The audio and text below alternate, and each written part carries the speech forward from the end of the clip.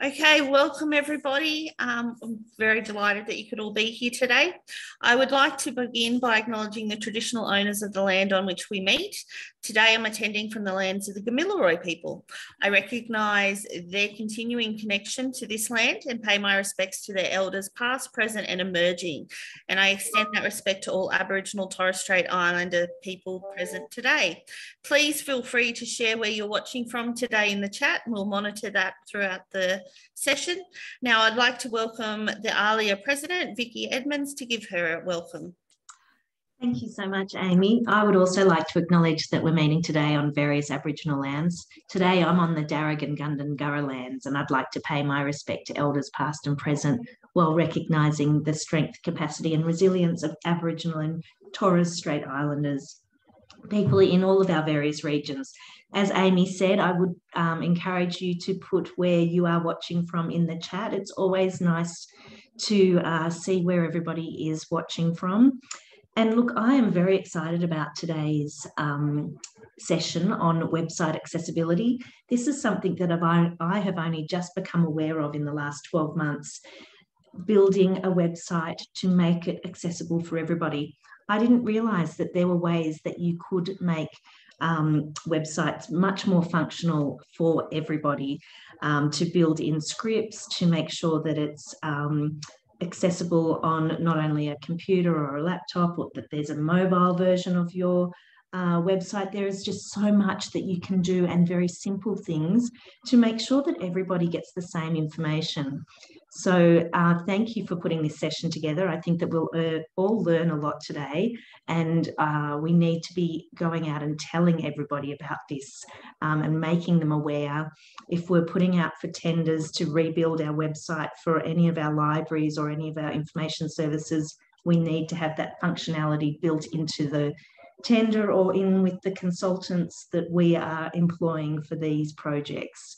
So thank you so much, Amy, and I will stay for about half an hour. I'm so sorry I have to leave in half an hour, but I'm desperate to hear what I can learn today. So thank you. Thank you, Vicky. Thank you for your welcome. Okay, we're going to jump straight in. Firstly, I would like to introduce our first guest speaker for today. The team at Centre for Inclusive Design is here to talk about website accessibility. So I will hand over to, I think it's Michelle. Hand over to Michelle and we'll get the ball rolling. Thanks, Amy. I'm just going to set up my share screen and make sure that that's all good to go. Yep. Yeah.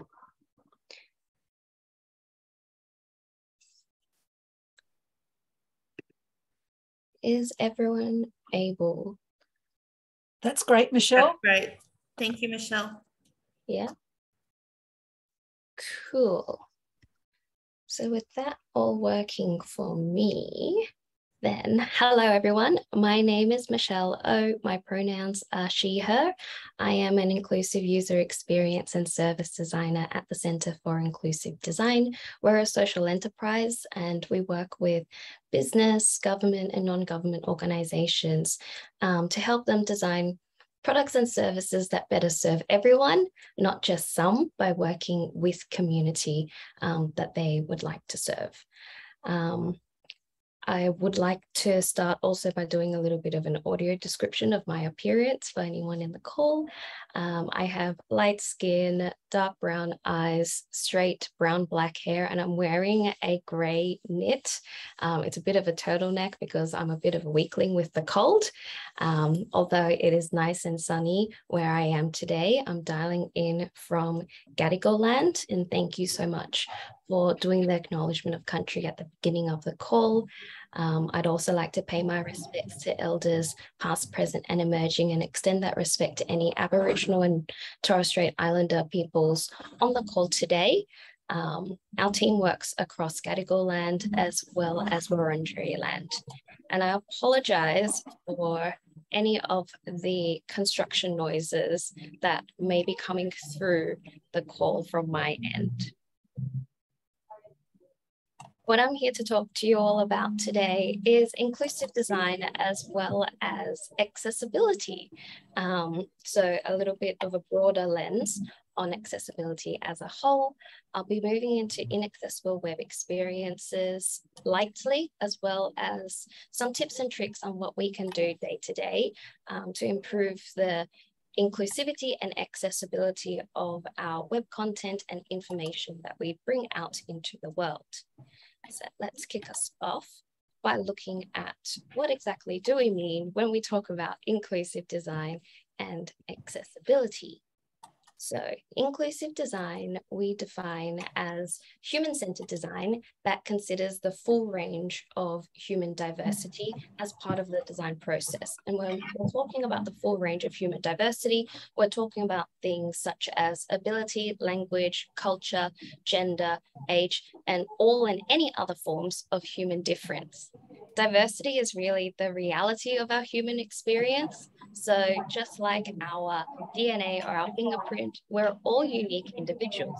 And while we do have some similarities and things that are in common between us, our different backgrounds, different experiences mean that we interact with and experience the world in different ways, in our unique ways, and everyone has different needs. So if you think about your mobile phone, another person with the same model of mobile phone, whether it be an iPhone or a Samsung or another Android, will not have the same home screen, apps, or settings as you do because we all use our phones in our unique ways. So we need to design inclusively, especially when it comes to digital communication and information, because these are becoming the foundations for business and interacting with our increasingly digital world. So it's important that everyone that you serve, regardless of their differences, has the experience of being able to access and understand what you're sharing with them. Let's unpack inclusive design a little bit more by looking at the two words that it's made up of. Inclusive is a little bit hard to define because it can mean different things for different people. For myself personally, inclusive is a feeling where I don't feel out of place and I know that my voice will be heard and respected. Inclusion we can think of as a process for making sure that everyone can participate and feel like they belong in society. And the outcome of inclusion is equity. Moving into the word design, we often think about designers as the people with those fancy occupations who look at aesthetics, color, and form. And while this is still true, design is also an action that we're doing every day. When you communicate with people through emails or when you're organizing meetings such as this event, you're designing interactions between people.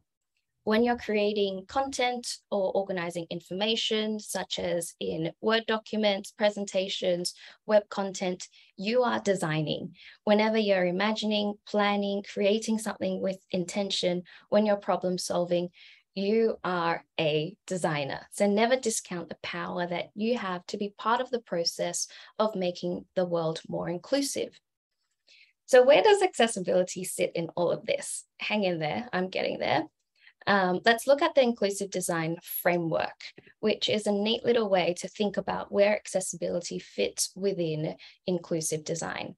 So the inclusive design framework is made up of, can I get there, can I play there, and can I stay there? I'll give you an example in a moment. Accessibility tends to sit into that first, can I get there, but also stretches across the other spaces too.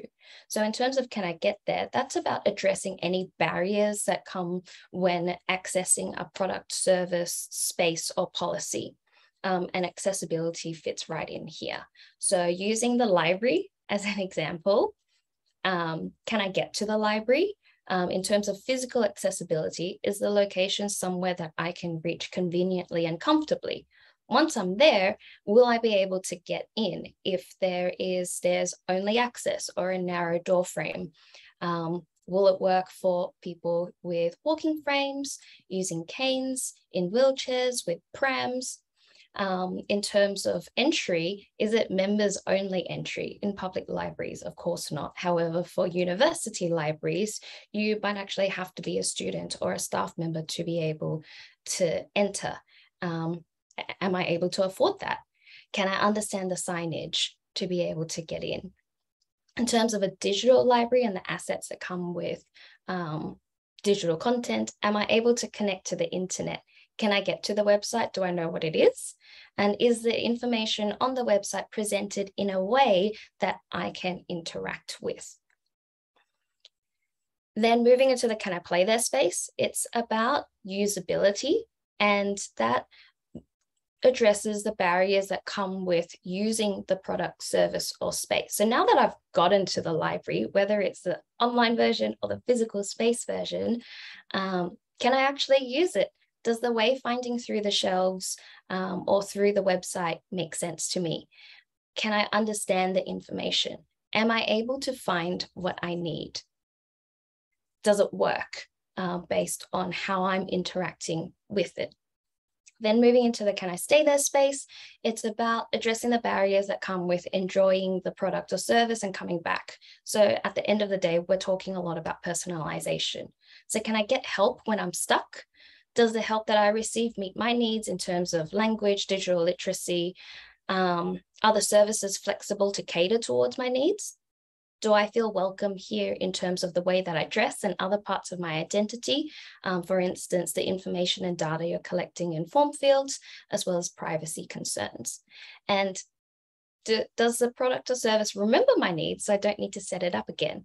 For example, if I've requested that my preferred way of communicating is via written communications like SMS and not phone calls, because I'm deaf or hard of hearing, will you remember that and respect that the next time that I come back?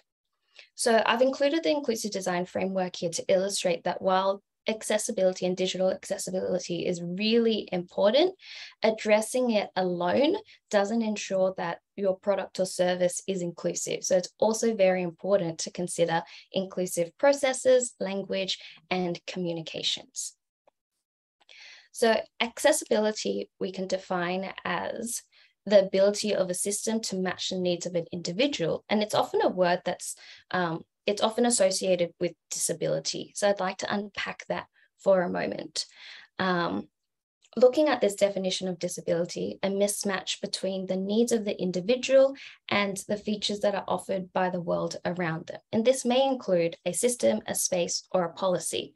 For example, if the main form of learning is providing articles to read and writing long essays, then a student with dyslexia may not be able to fully participate, experiencing difficulties with this written content. However, if the learning content that's provided is through video or audio, then this particular student is not disabled by the learning content that's offered to them. And traditionally, disability was seen as a personal attribute using the medical model of disability. And with that lens, the world tries to change the person so that they are less disabled and more like able-bodied people. More and more now, we're looking at disability in terms of the social model, where anyone can experience disability at any points in time. And the World Health Organization now defines disability as that mismatch in the interactions between the world and the features that a person has. And that also means that the number of people who experience disability at any point in time is very substantial, because a disability can be permanent, temporary, or situational. So for example, a person without a hand, or a person with arthritis, or someone who speaks no English will all experience difficulties when it comes to using a QWERTY keyboard to type. A deaf or hard of hearing person, as pictured on screen, and a person with an ear infection, or someone wearing noise cancelling headphones may experience difficulty hearing you when you speak to them. And these difficulties occur because there's a mismatch between the person and the environment. Now, solving for these mismatches creates better experiences for everyone. And there are plenty of examples of these all around us. If you think about closed captioning, those were originally designed to make video and audio content accessible and and enjoyable for people who are deaf or hard of hearing so that they can engage with the content. However, nowadays, captions have become a mainstream feature, and they're useful in situations where you might be on a train and have forgotten your headphones, or be a student in a lecture trying to hide that you're watching a different video. If we think about curb cuts on the street, so the slopes that allow people to get from the road up onto the sidewalk, those were originally created after a long lobby and rally to enable people in wheelchairs and with different mobility impairments to be able to access streets and places. However, they also benefit people pushing prams, pushing bikes, on skateboards. If you've sprained an ankle, it benefits everyone. If you think about the electric toothbrush, there's two stories that come with this. One is that they were created for nurses so that they could clean patients' teeth so that the last patient that they cleaned wouldn't have dirtier teeth than the first, because as you can imagine, it gets pretty tiring scrubbing someone else's teeth in a ward full of people. However, the other story is also that they were created for people with motor impairments. These days, it has definitely become a mainstream product. How many people use an electric toothbrush in the room? Voice assist technology is another example. So there are countless examples that show that if you design for people who experience the most mismatch, you could be reaching up to 4 times the intended audience. And that's a stat from one of our reports, The Benefit of Designing for Everyone.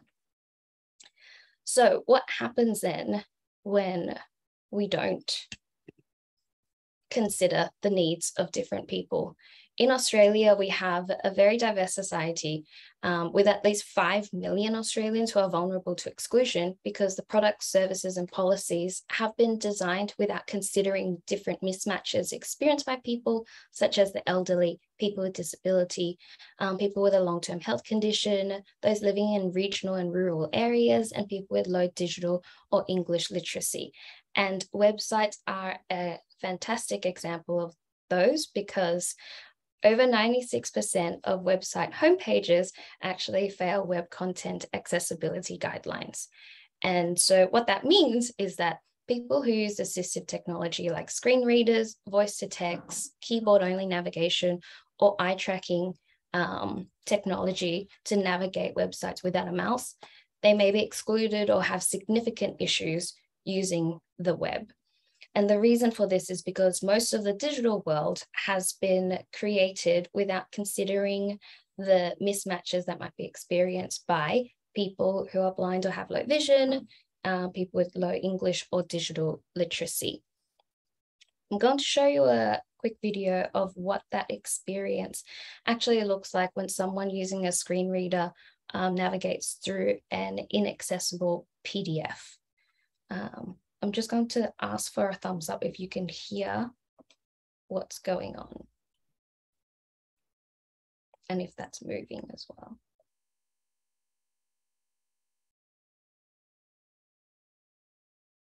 Is the sound coming through?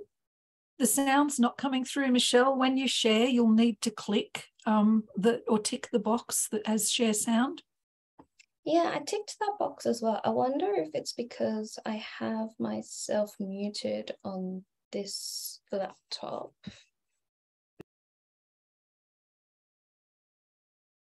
Is that working? It's feeding back, unfortunately.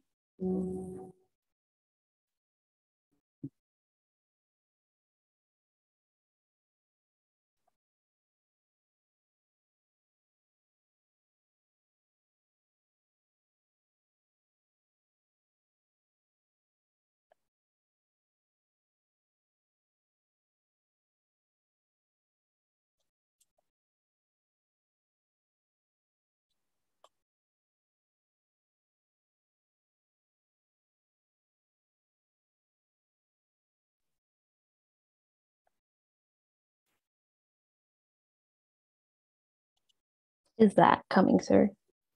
It's not, Michelle. No. Nope. Okay, I'll just audio describe what's going on screen then. So what's happening here is that the PDF is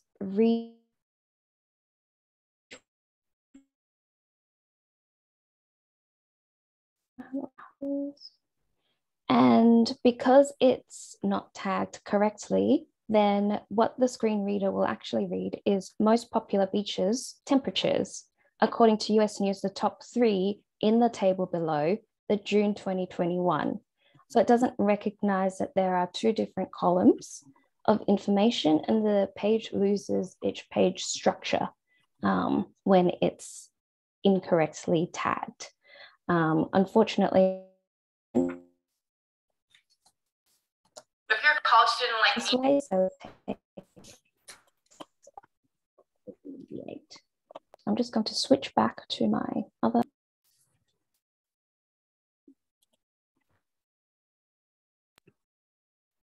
That should be a bit better for everyone.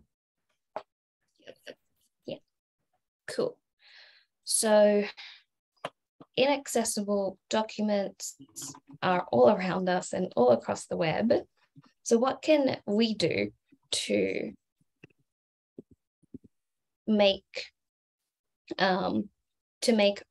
web content more accessible and inclusive? If you start with accessibility in mind, then it gets a lot easier than going back to remediate the document.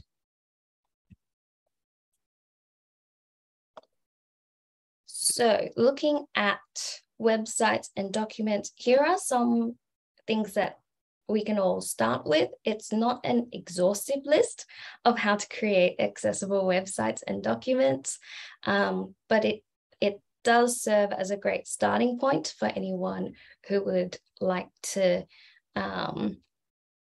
make their documents or websites readable to screen readers. So headings and structures. I have a screenshot on the side of this slide here, which is the styles panel in a Word document. So while with websites, it requires tagging of headings and content and correct labeling, even when you're creating a Word document, by assigning the right style that's associated with the right heading structure, content, or title, that will mean that you've prepared your Word document to be created into a more accessible PDF when that happens. It gives your document that structure.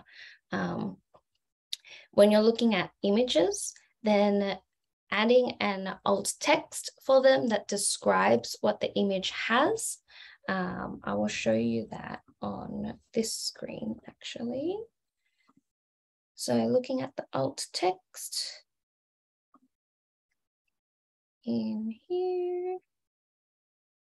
So it's a short description of what you're seeing visually on screen, and you can do this in PowerPoint, in Word, in PDFs, as well as on websites.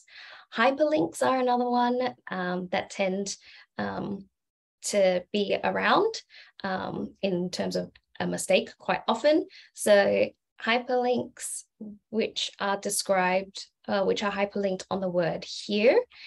For a screen reader user navigating through the web quickly, they might bring up a list of all links that are available on the website or in the document. So by having your link associated to the word here, what the person might be hearing is links available on this page. Here, here, here, here, here, here, here, with no idea of where this here link is going to take them. So by naming and labeling your hyperlinks in a meaningful way, that will allow people to quickly flick through where those links will take them. Then in terms of color contrast, there are heaps of color contrast checkers that are available out there. A really great one that shows you visually what the colors would turn out to look like for people with different color blindness is Who Can Use Color Contrast Checker. I can share the link in the chat as well. And that just sets you up for success with any color combinations that you're looking to use on any of your documents or your websites. Then reading order is something that is quite neat in PowerPoint, and it matters in PowerPoints as well. So if you look at the selection pane, which you can bring up after selecting an object and going into shape format in a range and bring up that selection pane. The order that this needs to be is a little bit opposite of what you'd expect, and it's going from bottom up. So the reading order goes from the title object to my content and then to the picture. So imagine if you had that out of order, then the screen reader would read headings and structure before reading the title of the page. I've also got a link here to simple web accessibility guidelines. So I'm sure that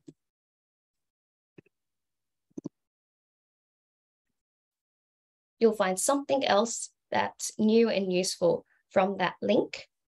I'm just going to open my screen back up.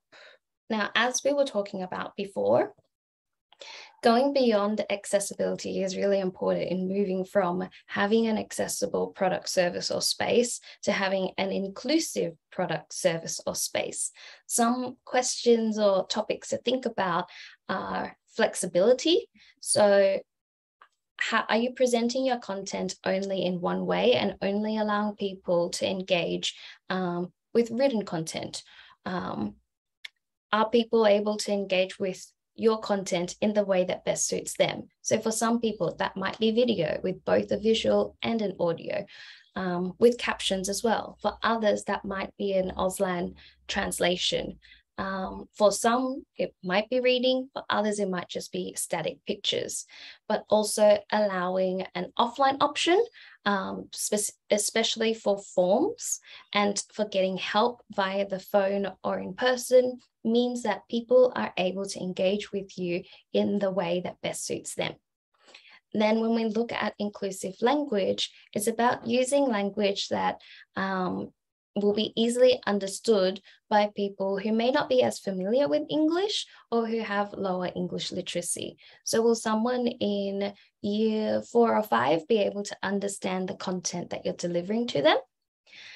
The other question to ask when it comes to language is, am I othering anyone with the way that I'm asking questions or the way that I have described my service?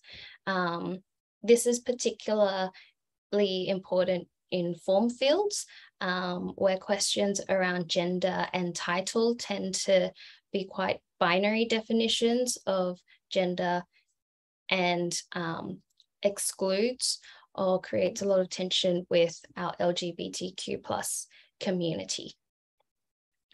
And lastly, across all of your interactions, have you asked whether you can provide any accessibility requirements so that people can fully participate, whether that be captions, translators, low sensory spaces?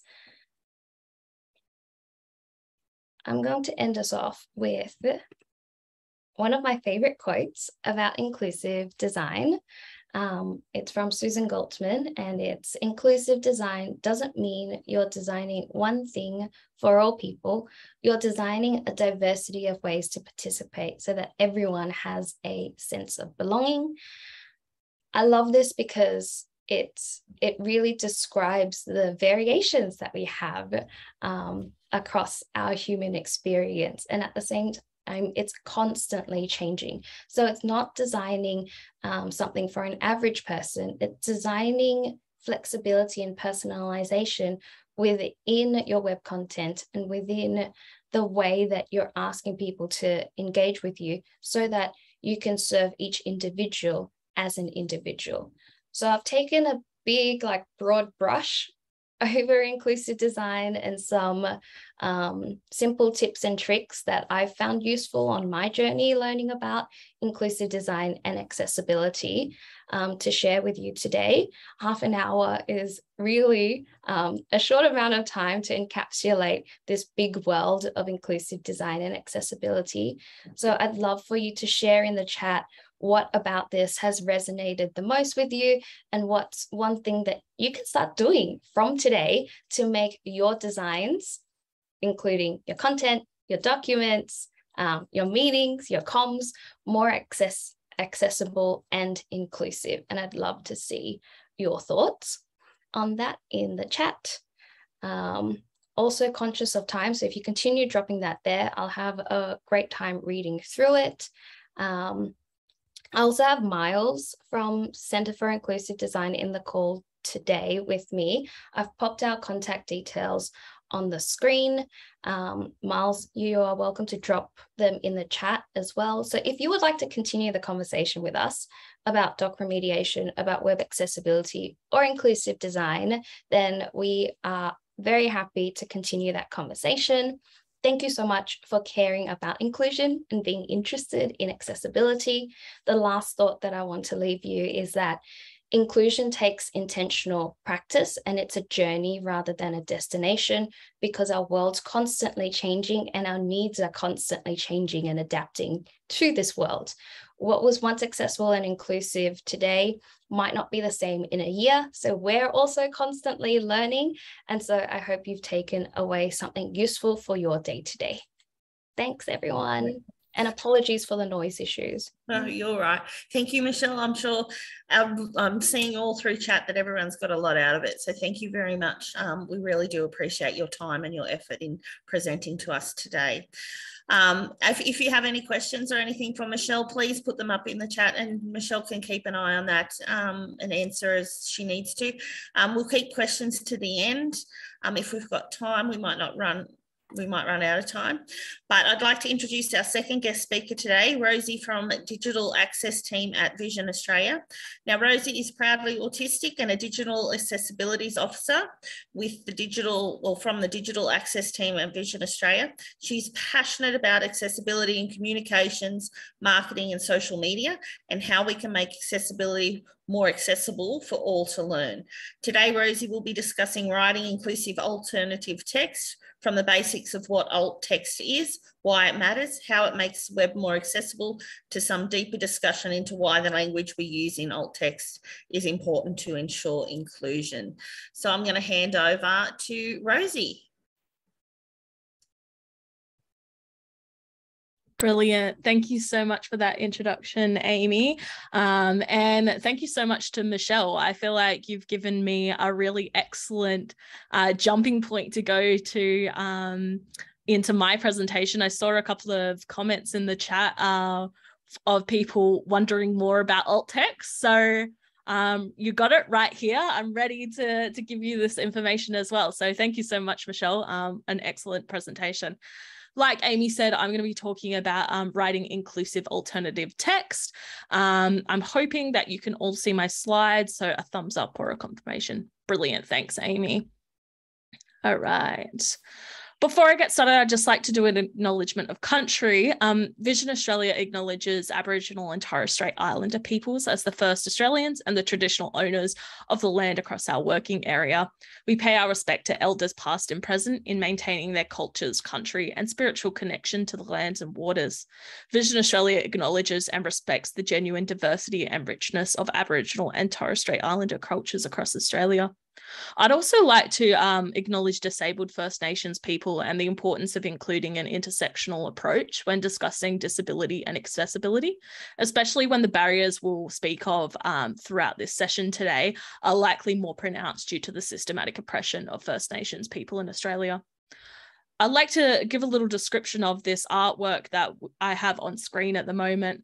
Vision Australia commissioned Holly McLennan Brown, who's a proud Yorta Yorta woman and a contemporary Aboriginal artist, to produce artwork for our Reconciliation Action Plan. The circles in the centre of the artwork represent the Vision Australia community, and the U-shapes represent people and clients coming together with Vision Australia. Leading from the centre of the artwork are pathways with paw prints along each pathway. The white lines off this are the various pathways and services that Vision Australia offers to people who are blind or have low vision. Vision Australia's 4 areas of service focus: employment, education, social inclusion, and independence are also highlighted within the artwork. Today, I'm speaking to you from Lutruwita, which is Tasmanian Aboriginal land. For many years, the Palawa people have referred to this land as Palanwini Larini Cunnabalooka, which means the town near the River Tamar, which is now known as Launceston. I encourage you to take a moment to think about the lands that you're on today, and I've seen everyone doing that in the chat already, so that's excellent. A little bit of a background of Vision Australia and the digital access team, which is the team that I'm a part of. Vision Australia as a whole, is main focus is services surrounding blindness and low vision. The digital access team, which is the team that I'm from, works across all disability groups. We provide accessibility consulting at all stages of digital projects, and 100% of our profits return to supporting people who are blind or have low vision.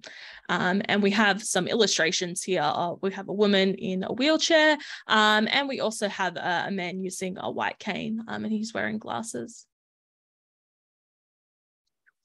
Who am I, since I'm spending the next 20 or so minutes with you? Amy's already mostly covered it. There's a little illustration here of me. I've got dark brown hair that's quite floofy. It's looking okay today, so that's good.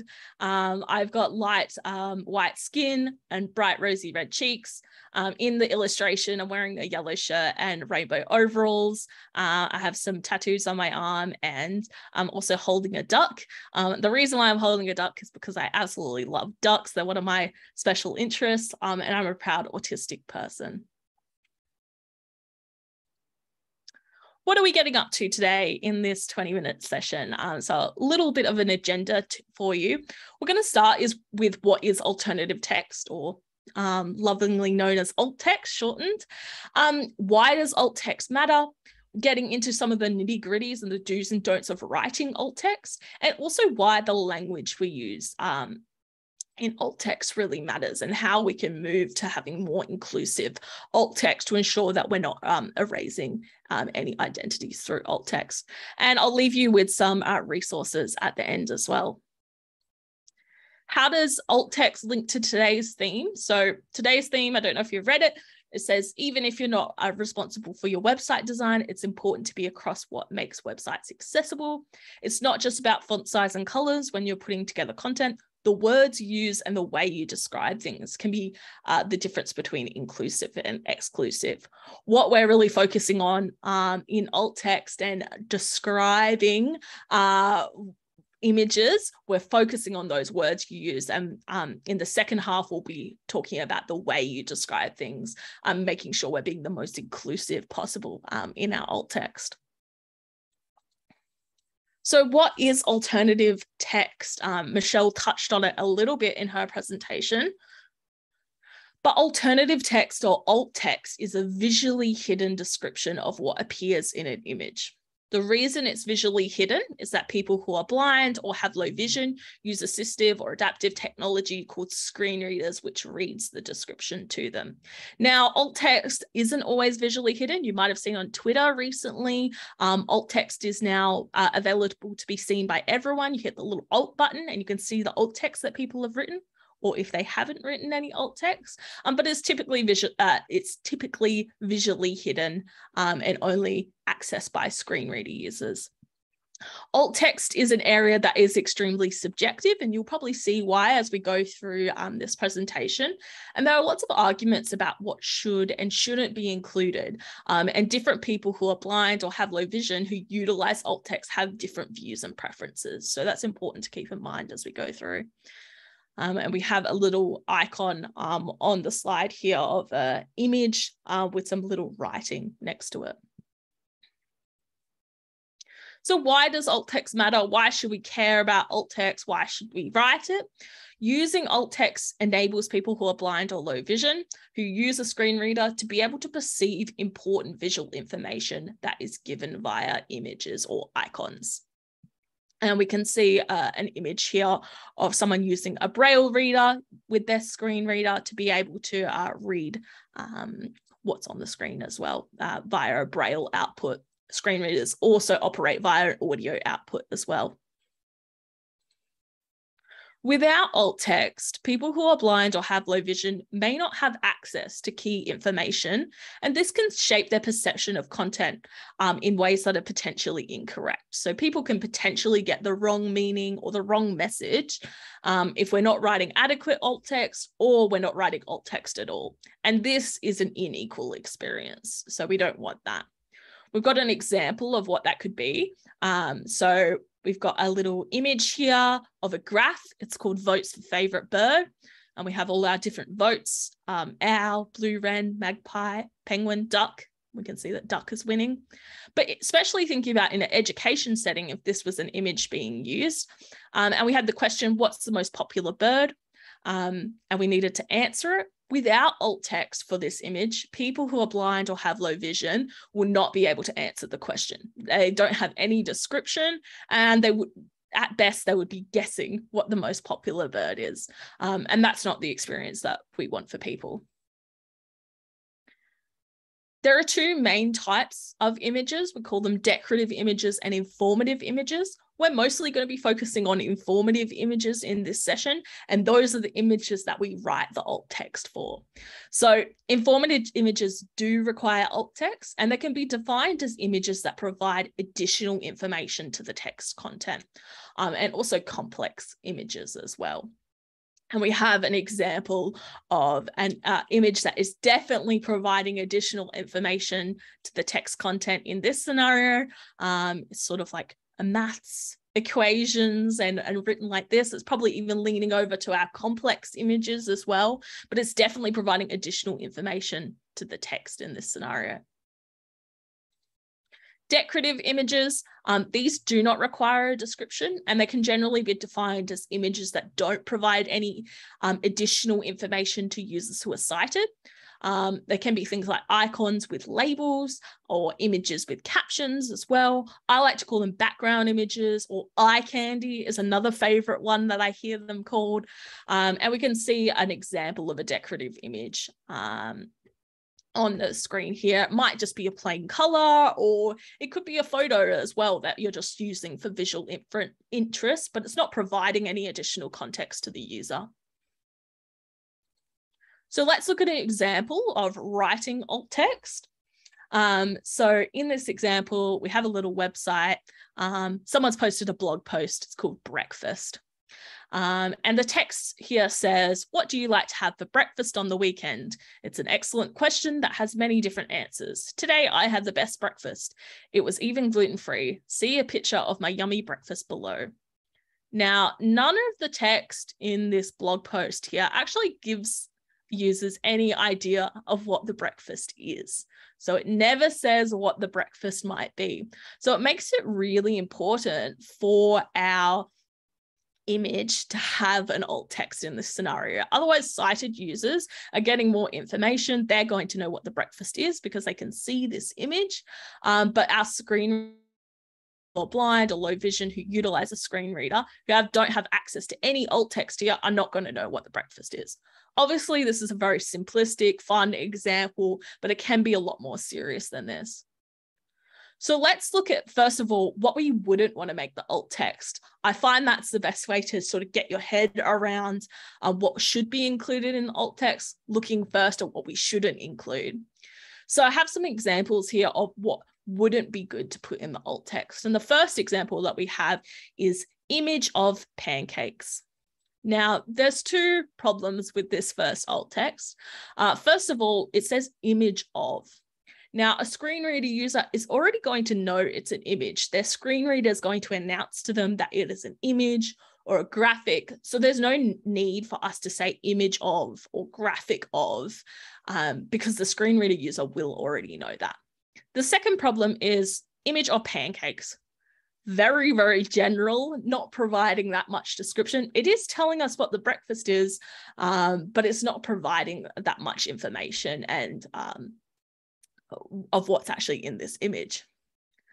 Another thing that we wouldn't want to make our alt text, the second one down, we wouldn't want to make it hashtag pancakes, hashtag blog post, hashtag go viral, hashtag influencer.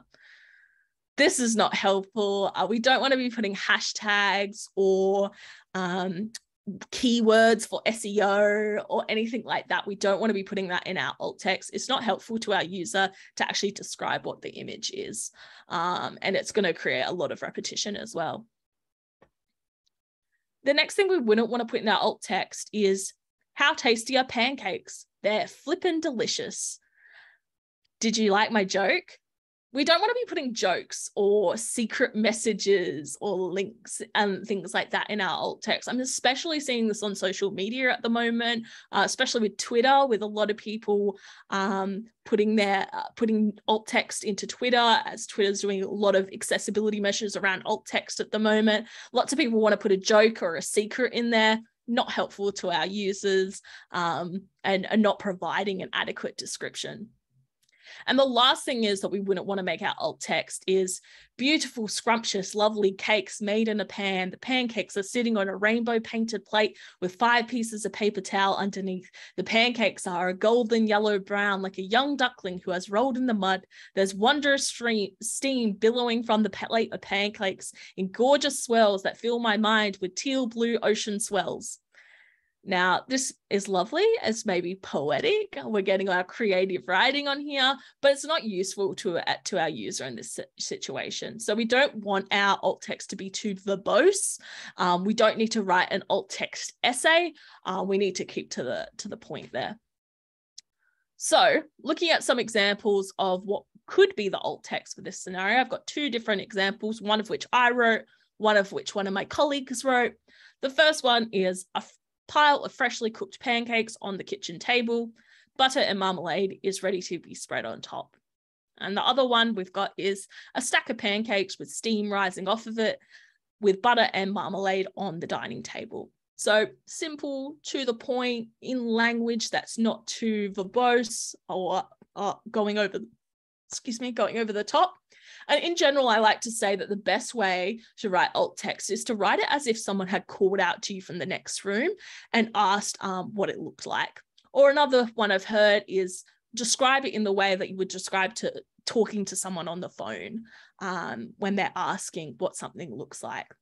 I also like to say that there's no correct ways to write alt text. It is subjective. It can cause debates. Everyone's going to have a different way of describing things. But the most important thing is that we are writing alt text, and it is enough to ensure that screen reader users are not missing out on key information. So when we're thinking about writing alt text, there's a couple of things to remember. Number one is that it depends on context. Alt text can change. Oh, I just hit my microphone. Sorry about that. Alt text can change depending on the scenario that an image is in. Alt text of something on a social media versus the same image used in a scientific article might be completely different. So we need to think about alt text in that way. There's not one right way to write alt text, and we want to be finding a balance between the intent of the author's image choice and also what's right for people who utilize alt text. And this might vary depending on the industry that you're in or the organization that you work for. A really good example is an organization that I worked for. They were specially focused in mental health, and something really important for them in alt text was that they never put emotions onto the people that they were writing about in the alt text. So they didn't want to write such and such is happy. Now, this was because for them, someone can look happy, but they may be experiencing depression. And so they never wanted to put emotions onto people. So they stuck with, and the way that they write their alt text across their organization is focusing more on what's physically there. So someone is smiling, for example, rather than portraying an emotion onto them, such as happy. All right. The last part that we're going to go into is why the language we use in alt text matters. And I'd just like to give a content warning that Aboriginal and Torres Strait Islander viewers are advised that the following slides may contain an image of a deceased persons, and the content may contain materials relating to the stolen generation that is confronting and disturbing, and which might cause sadness or distress. It is on slide 20, which is about 2 slides away. So just a little warning there for you as well. In this section, we'll be talking about how the erasure of race, gender, and disability can affect meaning and can affect the way images are perceived by the alt text we write. So first of all, I want to look at race erasure in alt text. And what I'm talking about here is from an article written by Tolu Adegbai, who writes an article about the case for describing race in alternative text. And she says, when we don't describe the race of someone in an image, we push the narrative that what our society deems as the default, usually a white person, is the default. We exclude other people and we make them invisible. And we also, in her article, she writes, she makes a link to this tweet from Haben Girma, who is a human rights lawyer, a speaker, and the author of the book Haben, the deafblind woman who conquered Harvard Law. She's an excellent person to check out. And she writes this tweet that says, I'm so used to blind people saying that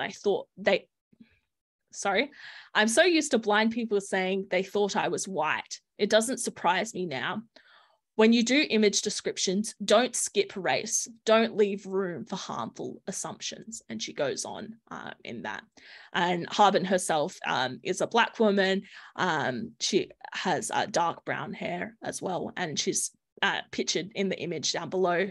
And she says, I'm not white, honest, blind people and visual accessibility. And I definitely recommend going and checking out that video that she made, and also the article from Tolu as well. I found another study talking about this, and this is a study called It's Complicated, Negotiating Accessibility and Misrepresentations in Image Descriptions of Race, Gender and Disability. And that's the areas this study focuses on. And it talks about identity erasure in alt text as well. And a quote from the study says, 2 participants' appearance seemed to give sighted people a clue as to how to interpret commentary on identity, so including things like race, gender, and disability. And in its absence, they argued the disclosure of such information was necessary for them to have an equal opportunity to understand what was being shared. So within this study, there was 25 participants, all of which were blind, and they were also part of another minority group, such as being a person of color or were gender diverse. They were non-binary or transgender or had multiple disabilities as well. So it focused on that sort of minority. It was mentioned how difficult it was to engage in conversation online, as they often didn't know the identity of people. Thinking about social media and thinking about having access to profile pictures, as a sighted person, we're so used to just looking at someone's profile picture and making assumptions about them. But actually on a lot of social medias, profile pictures don't have the ability to add alt text. So users were often having to go through people's social media, try and find images of them, and try and find a description of them to actually know who they are, and some important identity features about them. One example that was used was someone using, so there was an example where someone was conversing with someone else online, and it was sort of in a disability space, and a person online was using language that had been reclaimed, that is typically derogatory language, but has also been reclaimed by the disability community. Now, the person who was blind, who was interacting with them, wasn't sure whether the person was using this language in an ableist way and was not disabled themselves, or whether they were disabled and they were using this language in a reclaimed way. And the same thing can go for people of color and things like that as well. So it was really important for them to know that person's identity and certain parts about them to be able to engage in a conversation with them. And I really recommend checking out this study as well. It's a very interesting one. So this brings us to describing race, and we're going to go into describing disability in alt text and how it can be really, really important that we describe race, we describe disability and gender as well, so that we actually get the true meaning of an image. So looking at this image that we have here, I've got 2 examples describing the image. So an alt text with reference to race and also alt text without reference to race. So looking at the first description, we've got a black and white photo of a priest and a man in a suit walking through 2 rows of children in uniforms. looking at the alt text with reference to race, a black and white photo of two white men, a man in a suit and a priest walking through two lines of young Aboriginal children in uniforms. You can see the difference between them. Race is important in this image as it illustrates the power imbalance that is occurring between the white people and the Aboriginal children. Without race, the description of this image could be just any school, even a modern day one, if the photo wasn't black and white, and it gives no reference to the fact that this is a mission and these were areas where Aboriginal people, in this instance, children, were placed after being forcibly removed from their traditional lands. So it's really important, especially in this historical context, to make sure that we're highlighting race within this image. Otherwise, the image has a different meaning. So I would really recommend reading Tulu's article that I mentioned before, as she also shows examples of alt text with and without references to race, but in an African-American context as well. The second example, and this is the last example I have, is describing disability in alt text. So the first alt text that we have is without reference to disability. And the alt text is a teenage boy who is sitting, stares down a flight of stairs. Now, this alt text is technically not wrong. There's a teenage boy, he's sitting, he is staring down a flight of stairs, but it's missing a really key component in the alt text of this image. So with reference to disability, we've got a teenage boy who is using a wheelchair, stares glumly at a flight of stairs. And this gives us a much bigger picture and understanding of what this image is actually about. It's about inaccessibility. He's not able to use these stairs. He seems maybe upset. And it gives us a much fuller image. So we're getting two different ideas of what this image is about when we don't reference disability within the image. So to finish up, we've got some general alt text tips. We want to describe the most important and informational elements of images. And this could include race, gender, and disability if known. And that's really important as it can change the meaning of images. We don't want to start your alt text with image of. We talked about why that's important. We also want to include all text within the image, which is something we didn't really talk about, but it is important to include that in our alt text. We don't want to write an alt text essay, and we also don't want to be too general. So it's finding a happy medium between those. And lastly, if the image is complex, we might want to consider writing a long text description and providing a link to the long text description as well. And that's something I can talk about more if people are interested. Finishing off with some resources that might help you on your alt text journey and learning to write more alt text. The alt text decision tree from the Web Accessibility Initiative helps you decide if images are decorative or informative. The W3C Way images tutorial are a really, really good one. And then those two articles that I referred to, The Case for Describing Race in Alternative Text by Tulu Adegbai, and also the study, It's Complicated, Negotiating Accessibility and Misrepresentation in Image Descriptions of Race, Gender and Disability. And I'll put those links in the chat as well after if you're interested. And thank you so much for listening into my presentation. I really hope it helped you in getting a fuller understanding of alt text, especially if you hadn't heard of alt text before, or if you had, some of those ideas around race erasure and identity erasure might be new to you. So something to get thinking about. My contact details are up on the screen. I'm more than happy to answer questions relating to this presentation or just more in generally. My email is rosie.luscombe@visionaustralia.org. You can find me on Twitter at beatbooprosie or on LinkedIn at Rosie Luscombe, but I'll pop those in the chat as well. Thank you so much. We're just hitting 2 o'clock now, so right on time for you. Thanks. Excellent. Thank you so much. Yeah, we've certainly got a eye-opener today, and I'm sure everyone is going to take something back to their libraries or to their schools and where they work and look at website divide. Now, I'm afraid we're going to have to leave it there today. I just wanted to say a huge thank you to all our guest speakers. It has been a beneficial webinar looking at accessibility in terms of websites and alt texts.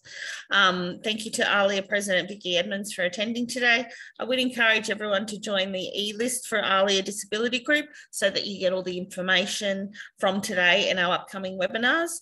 Our next webinar will be on the 16th of November. That seems like a long time away, but it's not really. And on learning from disability and inclusion officers working within libraries, supporting staff and disabilities. So once again, thank you to everybody. And we'll hang around for a little while while Rosie answers a few questions I think that are popping up in the chat. But no, thank you again. Thanks, everyone. Thanks for having us. Bye, everyone. Bye.